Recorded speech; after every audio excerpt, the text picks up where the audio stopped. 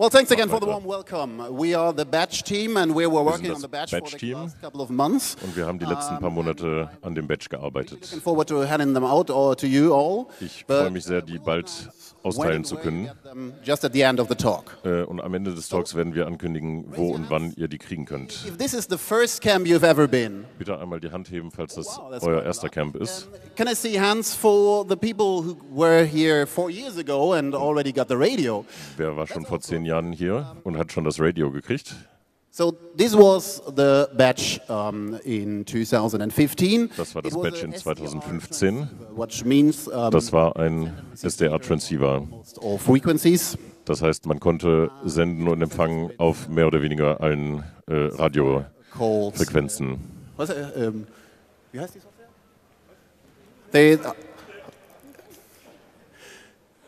GNU Radio, I'm sorry. Genau. So GNU die Radio, Software, die da drauf läuft, ist GNU Radio. GNU Radio's script just on the screens. And the GNU Radio. Auf dem Bildschirm sieht man gerade ein Beispiel eines GNU Radio Skripts. It just takes the data and puts it through a delay. Es sieht etwas einfach aus, weil es einfach alle Daten nimmt und ein Delay reintut und das dann speichert. Aber was man hier sieht, ist, dass der Delay negativ ist. But you're saving data that is not already received. So das data heißt, from the future. Man speichert Daten aus der Zukunft. Messages that we got from the future. So we got messages from this year's camp. Was wir gemacht haben, ist mit dem Badge von vor 4 Jahren Daten von aus der Zukunft gespeichert. Und da haben wir dann Informationen über die Badge von diesem Jahr empfangen. Das Problem, was wir hatten, ist, dass keiner angefangen hat, eine Badge zu bauen, die diesen Nachrichten entsprechen würde. Und deswegen haben wir uns dann entschlossen, diese Badge zu bauen, entsprechend den Informationen, die wir aus der Zukunft gekriegt haben. Das ist die Badge, die ihr kriegen werdet, wenn ihr sie vorbestellt habt. Das ist die Cardio auf dem Bildschirm zu sehen.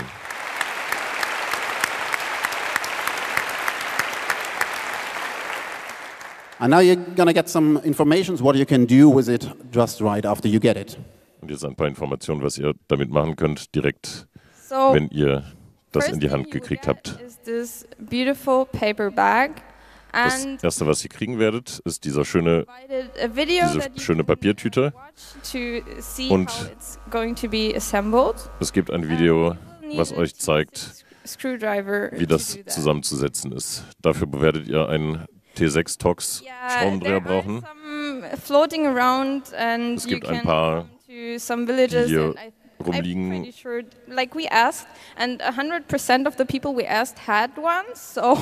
Und alle Leute, die wir gefragt haben, hatten schon so einen Schraubendreher. Das heißt, vielleicht wird es auch relativ einfach sein, einen zu finden. So, yeah, this is the video. And there's already going to be some firmware flash there. Es ist auch schon etwas Firmware auf dem Cardio. And this cardio and that cardio. There's personal state LEDs. Da kann man dann seinen persönlichen Zustand über eine LED anzeigen, falls man es möchte. Also man kann es natürlich, die LED natürlich ausmachen, aber dann kann man nicht anzeigen, in welchem Zustand man gerade ist. Wenn man zum Beispiel keinen Kontakt haben möchte, dann kann man die LED auf Rot stellen. Und das signalisiert dann anderen Leuten, dass man keinen Kontakt möchte. Die restlichen Farben sind blau für Chaos, gelb für Kommunikation und grün für Camp. Also für so Sachen wie, die man auf dem Camp macht. Und mit dieser LED kann man signalisieren, worauf man gerade bereit ist. So, it's quite easily customizable, the cardio, even for people. Cardio ist einfach anpassbar, selbst für Leute, die keine Erfahrung mit Entwicklung haben. Dank einer MicroPython-Umgebung. For example, for the name app. Zum Beispiel für die Namens-App. Through the companion app or die könnt ihr einfach installieren, zum Beispiel über die Companion-App. Die kennt ihr vielleicht von der Chart 2017. Und im Endeffekt startet ihr dann die Cardio als USB-Storage, als Speichermedium und könnt da eine entsprechende Textdatei reinlegen an der richtigen Stelle und die Cardio neu starten, die Namens-App starten auf der Cardio und dann wird euer Nickname auf der Display angezeigt. Es gibt eine andere App bezüglich der Zeit. Synchronize the current time to your badge. So you und die Zeit muss man dann über die App synchronisieren. And yeah, as I said, thanks to MicroPython, it's really easy to. Dank MicroPython ist es recht einfach, eigene Apps zu schreiben. Very small app that just sets one LED. And zum Beispiel eine LED interactive Python shell and einschalten sind 2 Zeilen Code. Und es war für den Sprecher recht einfach. Es hat ihm sehr geholfen, dass MicroPython da auch sehr einfach zu debuggen ist. Just remind that Bluetooth is off by default, so remember to eine kleine Erinnerung bezüglich der App, mit der man auch sich mit der Cardio verbinden kann. Die Cardio hat Bluetooth, aber das ist ausgeschaltet und das muss man erst einschalten. Zu dem Entwicklungsprozess der Cardio, was wir uns dabei gedacht haben, dass die ganze Hardware und die ganzen Daten frei sein sollen. Es gibt da zum Beispiel ein EKG drauf, ein Bewegungssensor und die ganzen Daten, die da rausfallen, werden eure sein. Die werden nicht auf irgendeinem Cloud-Dienst hochgeladen werden, sondern das sind eure Daten und ihr könnt damit machen, was ihr wollt. Wir haben auch noch ungefähr 2 Kilo Faden, mit dem man dann noch weitere LEDs zum Beispiel an die Uhr anschließen kann. Und es ist für uns sehr wichtig, dass ihr die Cardio noch hacken könnt, verändern könnt, reparieren könnt, ohne dass ihr uns dafür braucht oder irgendeinen kommerziellen Verkäufer, sondern dass jeder damit tun und machen kann, was er damit möchte.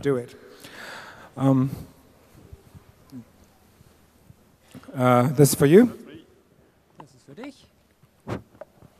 So I'd like to walk you a bit through the sensors we put on the Cardio. First of all, we put an optical sensor on the very top board, which can measure your heart rate, possibly the heart rate variability, as well as the oxygen saturation of your blood.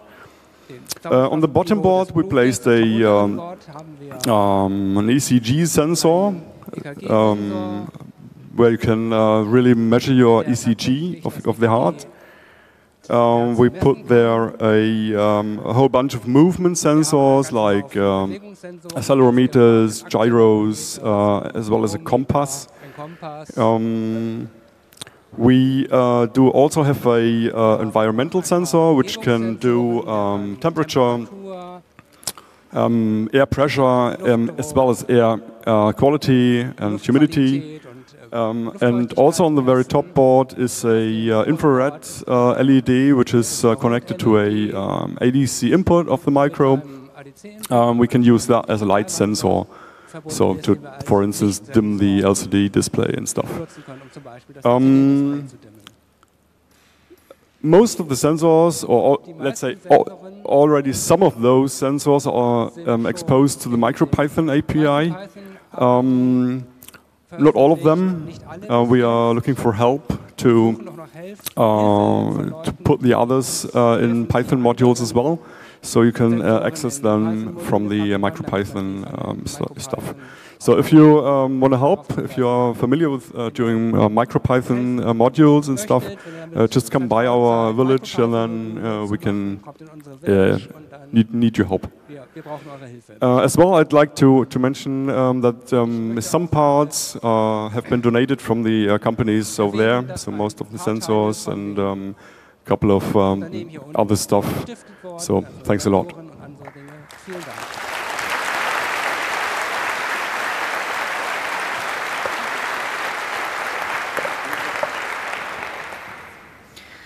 In addition to open repositories giving you all the details about the firmware and the hardware, there are also documentation tutorials which will help you getting started even if you've never typed a single line of code in your life.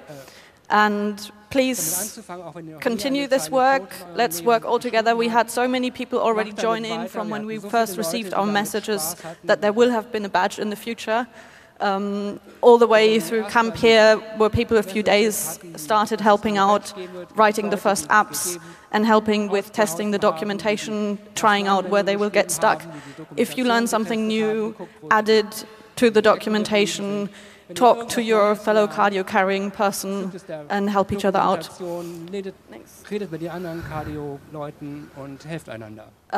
There is a very easy way that's already been mentioned for sharing your apps with the rest of cardio-carrying creatures, which is the hatchery, and in there also you can see the code from other apps. So you can have a look at how other people implemented their ideas. You just have to register an account and you can add your own app, and even without an account you can have a look at existing apps. And again, documentation, comment your code, and other people will have a much easier time learning how you solve that weird problem. So for example, in the hatchery you can already find an app for painting weird fish in the air.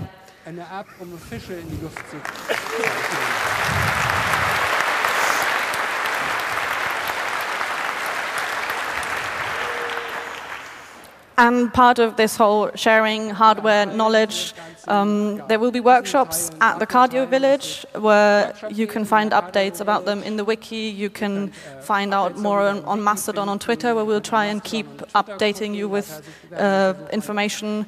And if you have an idea for a workshop, if there is a cool app that you built and you want to explain something about it to other people, or if you end up having a workshop at your own village, let us know and we will try and inform all cardio-carrying creatures. Lasst es uns wissen und wir versuchen es allen anderen cardio-tragenden Kreaturen zu sagen. So, we still need your help. The thing is, the firmware isn't fully done, because there's always more to do. And we're especially looking for people who can work with embedded C and know how to build MicroPython modules to help us make all the sensors available to everyone here. Because, of course, you can right now, just use it as within C, but we want everybody to actually access them. The other one is that we need people who can do smartphone app development for the companion apps. So if you're good at Android, native Android development or native iOS development, please also contact us and let us know, because we also can use, more features and better code. And we have an issue tracker to do this, and you can find the URL there.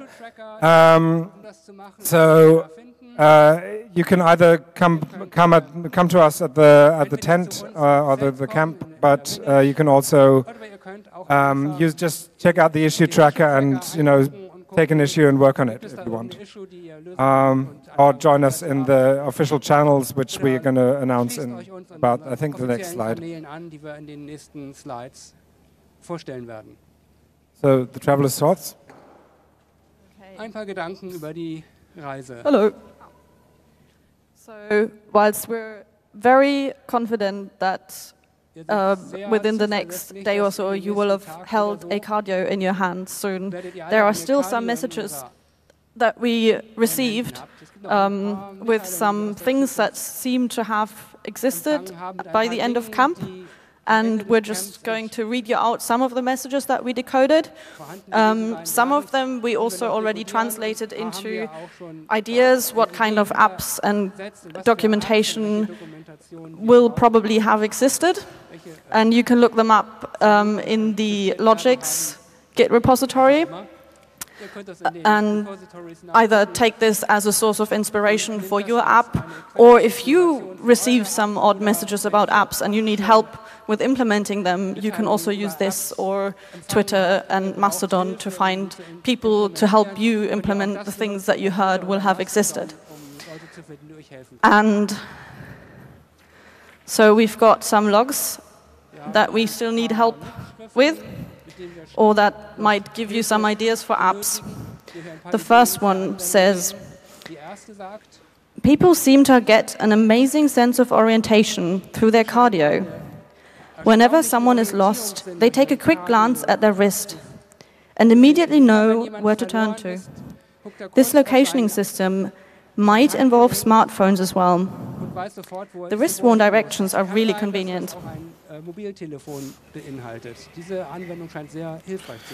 Creatures here have formed villages, and my cardio seems to pick up some signals at those assemblies. I wonder if it has to do with the flickering lights I noticed everywhere. Some cardios pick up the flickering, spread them further to other cardios. On other cardios, letters appear when they are near to a flickering source. When I meet a fascinating creature, my cardio can pick up their flicker to come back to them when we leave this place.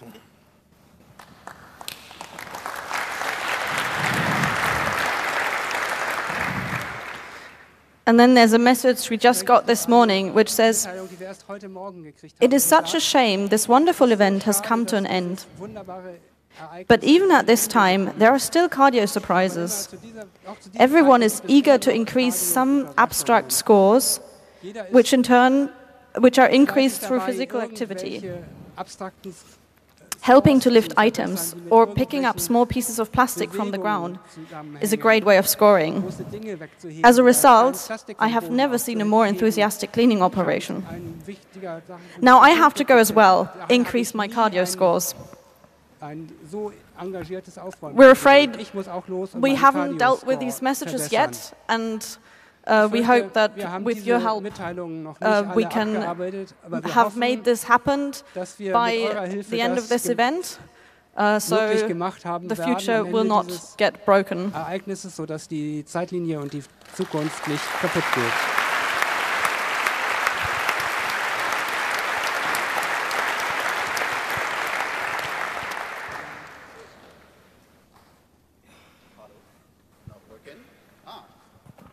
Take that one. Well, you might think, wow, these 12 people on stage, they probably done a lot. Ihr denkt jetzt vielleicht, diese 12 Leute auf der Bühne haben ganz viel gemacht, um diese Badge zum Laufen zu kriegen und möglich zu machen. Aber es sind nicht nur diese 12 Leute auf der Bühne.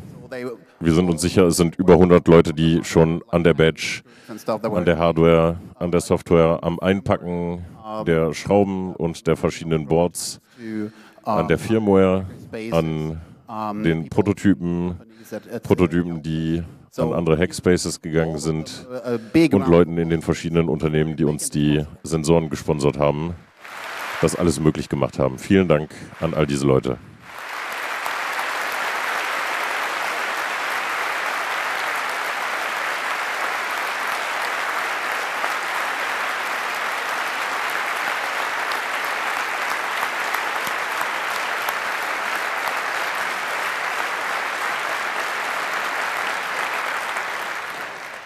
So, if you're willing to help making the stories from the future really working, falls ihr uns helfen wollt, die Nachrichten aus der Zukunft Wirklichkeit zu machen, damit die Zeitleiste nicht kaputt geht, könnt ihr uns über diese verschiedenen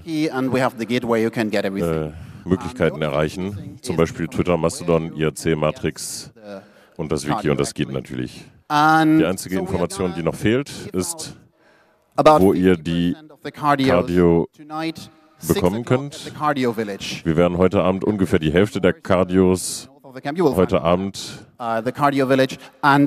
austeilen am Cardio Village. Bringt bitte euren Cardio-Voucher mit. If you don't have a white voucher, that means it didn't pay for this, and you will not get it today. But falls ihr keinen Voucher gekriegt habt, habt ihr noch nicht dafür bezahlt und ihr werdet erstmal nicht garantiert einen kriegen. Wir hoffen aber, dass wir bis Ende des Camps, genau, die Weißen sind schon bezahlt. Wer ein blaues hat, hat noch nicht dafür bezahlt. Wir hoffen, dass wir am Ende des Camps ausreichend haben, die dann funktionieren, dass wir die auch noch verteilen können und jeder eins kriegen kann. Das ist aber noch nicht ganz sicher. Meine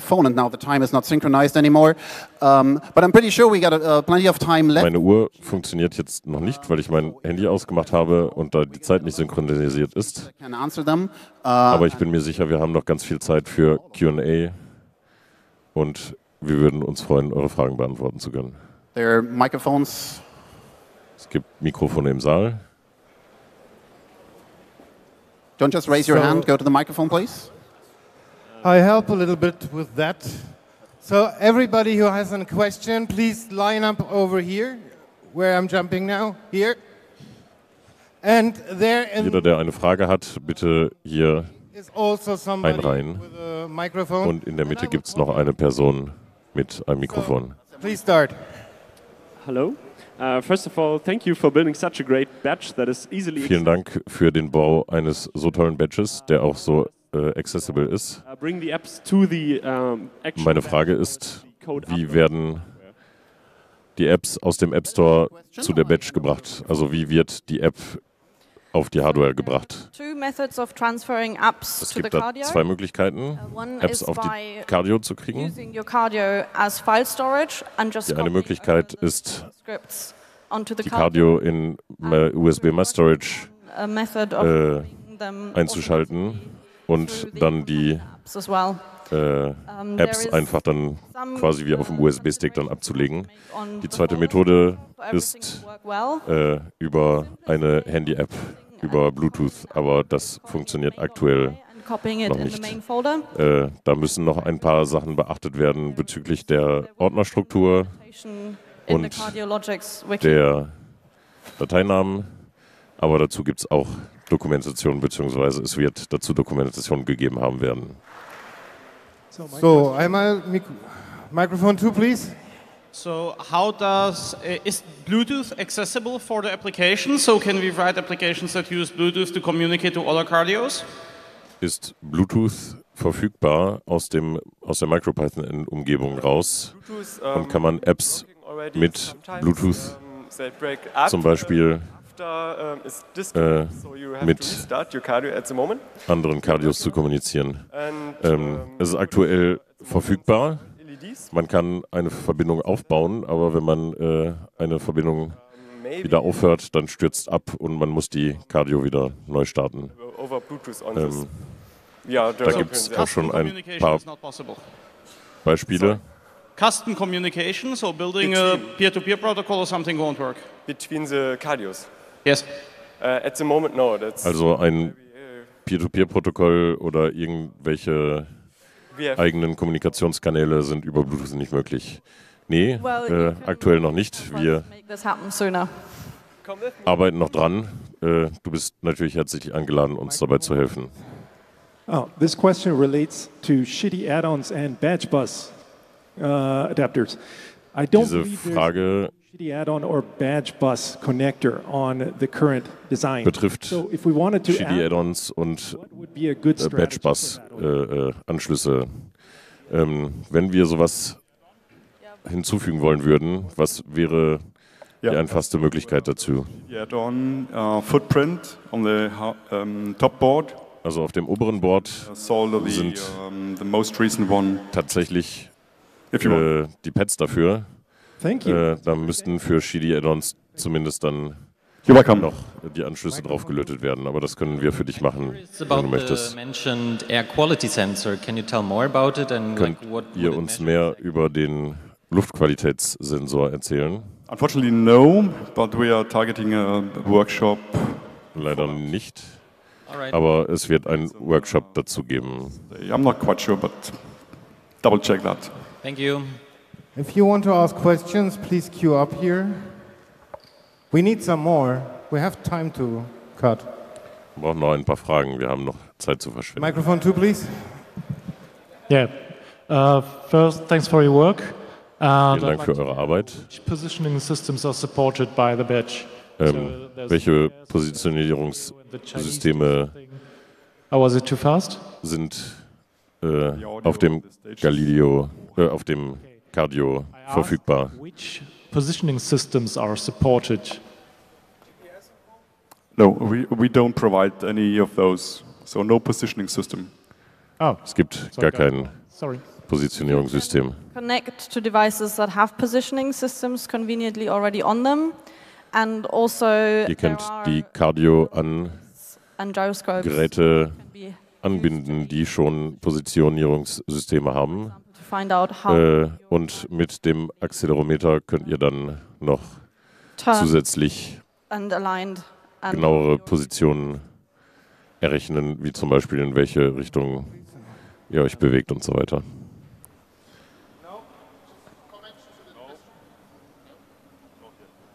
No comments, please. No, please.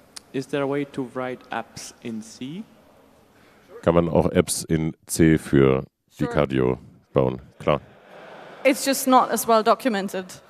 Ist nur nicht so gut dokumentiert wie die MicroPython-Umgebung. Aber du schreibst Apps in C, deswegen. Rust funktioniert anscheinend auch auf der Cardio. What battery life can we expect from the badge? Wie sieht die Batterielaufzeit von der Cardio aus? Ich habe die Frage leider nicht die Antwort leider nicht gehört.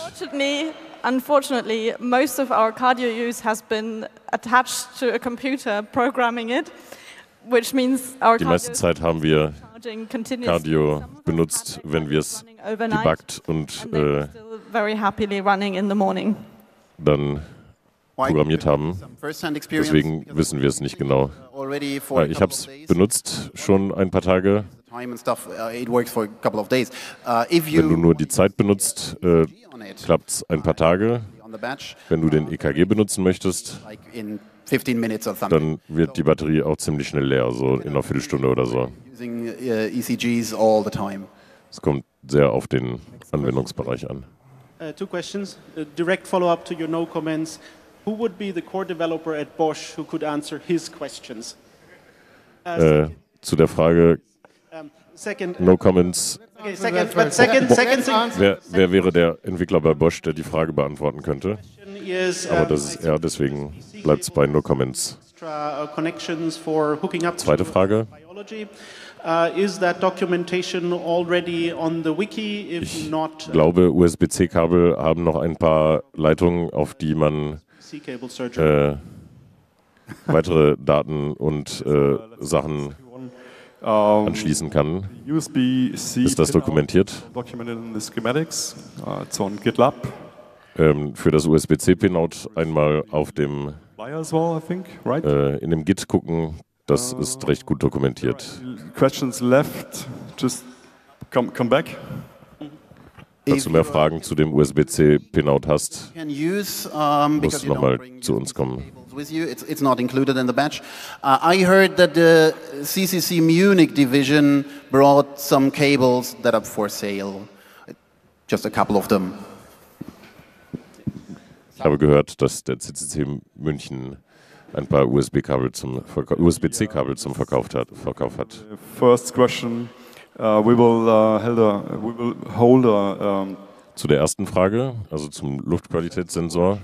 Wir werden einen Workshop am Donnerstag, ich glaube es ist um 19 Uhr sein, wo wir dann einen Experten bezüglich dieser Sensoren hier haben werden, der dann Fragen beantworten kann dort. Next question, please. When building Rust or C applications or Python applications with Rust or C parts, is it possible to share those via the App Store, or is that currently not possible and will be possible? Programmteile in Rust oder C geschrieben hat, die dann gegebenenfalls auch in der MicroPython-Umgebung geladen sind, kann man die über den App Store teilen. Aktuell ist es nicht möglich und ich glaube auch nicht, dass es geplant ist. Ich weiß es nicht. Was aber passieren könnte, stelle ich mir vor, ist, wenn du C- oder Rust-Erweiterungen schreibst, die dann aus dem MicroPython erreichbar sind, dass es dann direkt in der kompletten MicroPython-Umgebung dann integriert würde. One more comment to the question. Yes, noch ein Kommentar zu der Frage.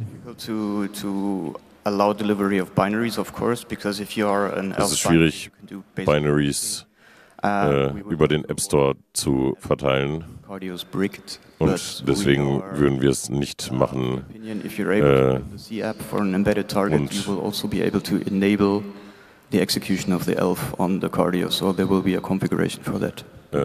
Und dass wir nicht wollen, dass dann die Cardios dann irgendwie bricked werden oder so. Aber wir sind der Meinung, dass wenn du in der Lage bist, C für Embedded-Systeme zu schreiben, dass du auch in der Lage bist, dann diese 11 dann draufzuladen und auszuführen. Noch ein paar letzte Worte. Wir haben es schon erwähnt. Wir brauchen noch Hilfe. Helft uns, die Firma zu bauen, helft uns, Apps dafür zu bauen, helft uns, diesen Camp einen großartigen Camp zu machen. Vielen Dank.